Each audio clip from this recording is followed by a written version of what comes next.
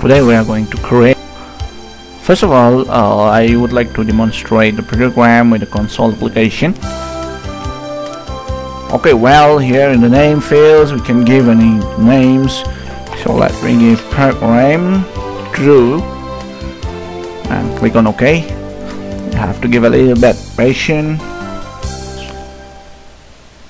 and when the class file is open you can start around, and here is the place where you have to start.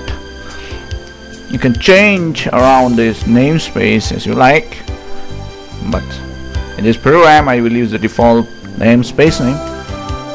Okay, so what we are going to do with this program, we are going to generate a prime number from 1 to, let's say, the range entered by the user. So I need some variable.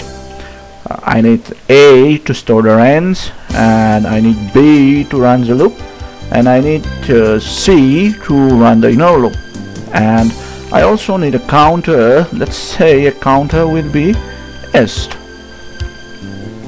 So we are going to start the range.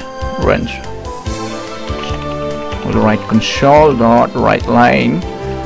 Alright, you can just see here, you can just snip it, and you write enter the range. So the user will enter the range, and when the user enter the range, you store it inside console.read line. That you have to parse it. First of all, when we just write this, the program will try to read the number or the string which we enter in the console as a string.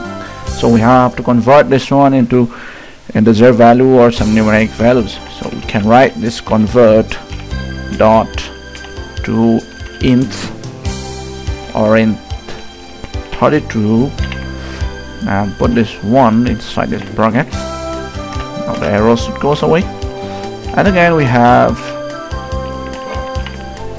a loop. I'll start from 1 and I'll run till A. That means I have to run from 1 till the maximum range, the range.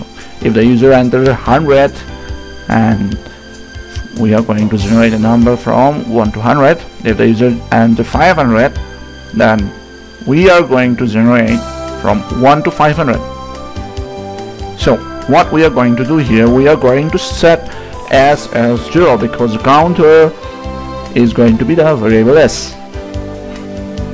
So why we declare this as inside this for loop? Because we are going to check it each and every number till the maximum number or till the range we reach.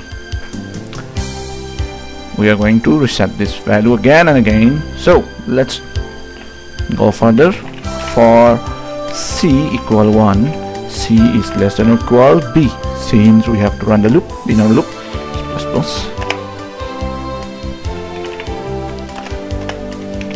We need to remember here one thing: we should not put this variable as initialization inside this inner loop. We always have to keep outside the loop. So let's go ahead.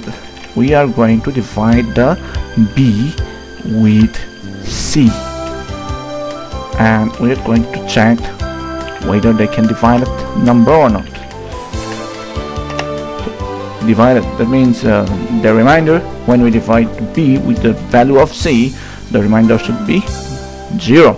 To execute the statement, then I will increase here the value of S, and outside the loop we will need to check if S is equal to 2, then we are going to print out the number.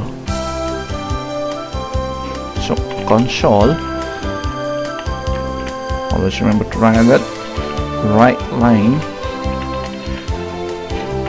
When we do right line character there, right line, I want to write in okay, let's say I do write using the space, and also I write the value of B, and I will have to wait here. Straight line, just like that. Now this is the program. Let's execute the program.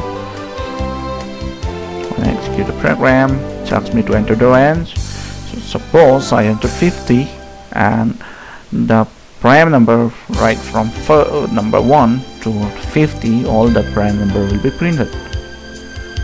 Okay, let's check it out. If I use here right line, the output should be displayed in this manner.